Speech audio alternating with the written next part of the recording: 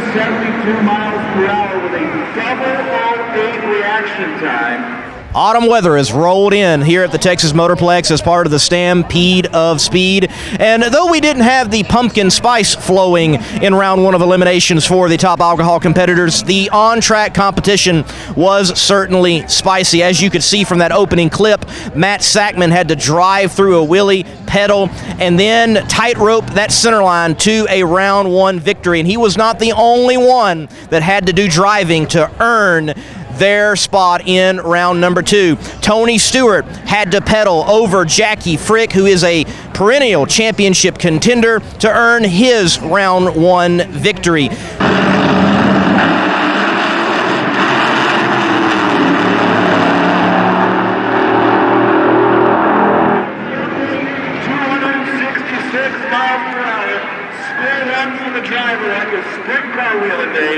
Tony Stewart having to slap the gas and goes 548, 266 to Jackie Frick's 559. Terry Schmidt, he actually hit the wall in round one of the competition, handing the win to Hunter Green.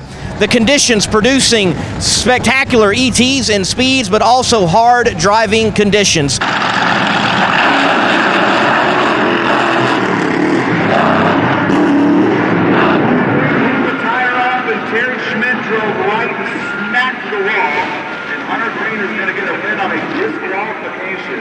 Julie Natus, though, looking for her first ever world championship in top alcohol dragster, was up to the challenge to go up against the defending world champion and multi-time champion Joey Severance in round one, and was able to turn on the win light with a tremendous job of driving.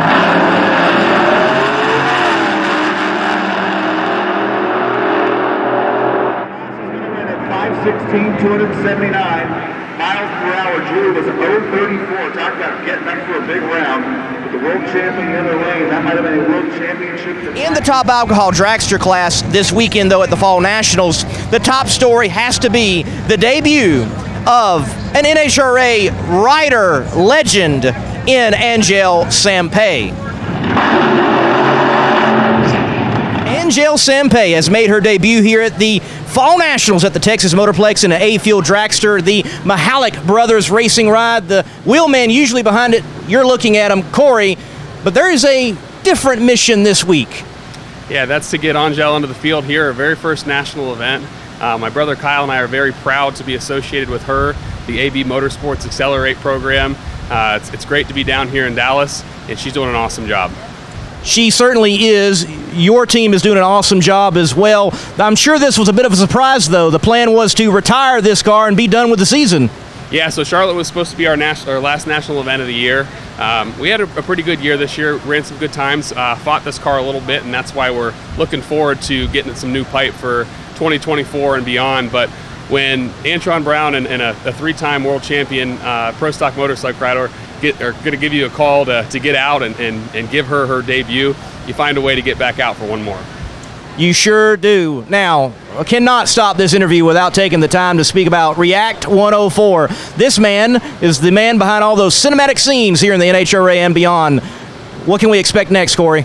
Well, we're going to be finishing out the year with Steve Torrance and Ron Capps, both guys in the thick of it right now at the top of the point standings in both Top Fuel and Funny Car, and just continuing to hopefully push the boundaries and what video means to the sport of drag racing, just really telling those stories that how much the personalities and the vehicles that they pilot are larger than life, and I'm looking forward to getting out to Vegas and Pomona to finish out the year with them. The mission is on with Angelle Sampey, and be sure to subscribe to React 104 on YouTube.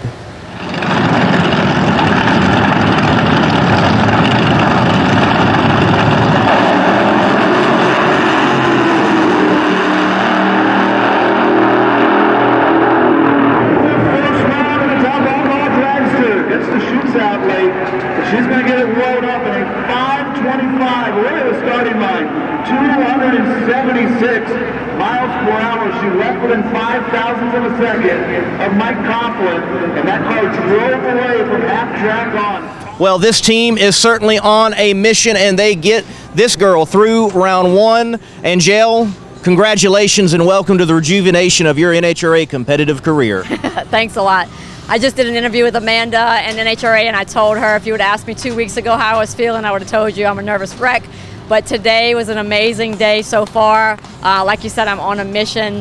I'm calm, I'm cool, I'm having a great time. You know, the first time in my whole career, I don't care about this crosswind that's going on, but I have to say thank you to some people, and those especially are Corey and Kyle Michalek and their whole race team behind me. They came out of the blue for me and just allowed me to run this car, which they've never done before. They've never let anybody else drive their car.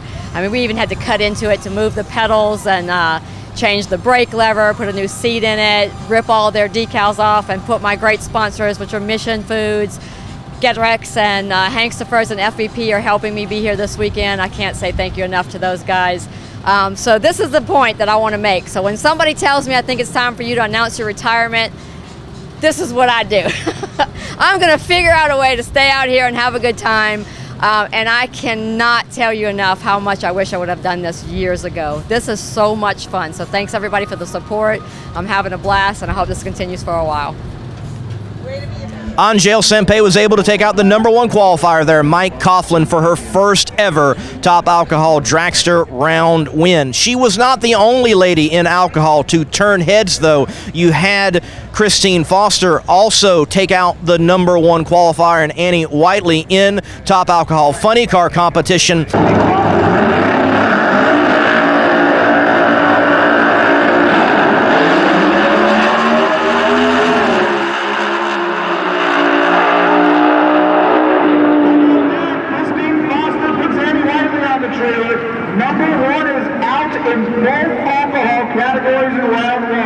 But though there were many win lights, even Doug Gordon advancing to the second round, the win light turned on by Sean Bellemere, and in particular, the score boards and the ET that lit up the second quickest ET in the history of the class for the Killer Bees.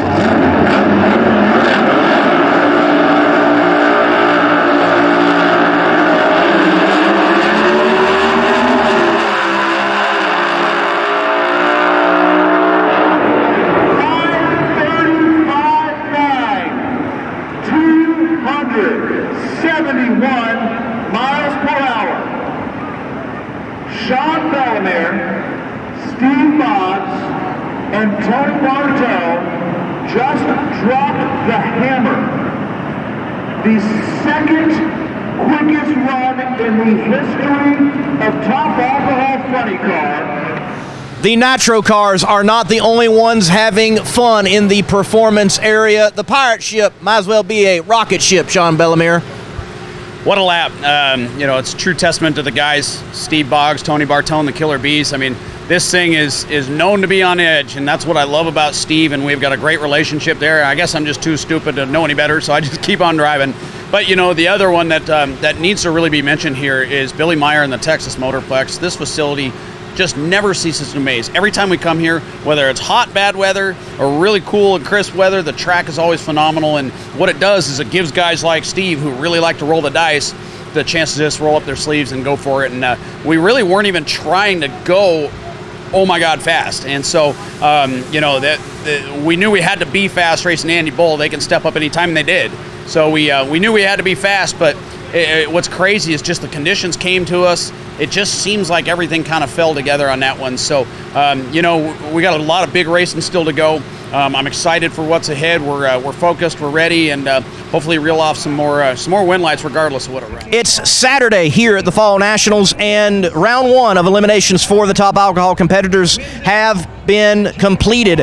The second round will be later on in the evening, and the semifinals and the final round action will take place on race day Sunday here at the Texas Motorplex. I'm Lee Kraft, aka the Monday Morning Racer, with this Top Alcohol report brought to you by Spell Paving Services. If you are within a 500-mile radius of the Dallas-Fort Worth area, the Metroplex, then you need to call Spell Paving Services for all your paving needs.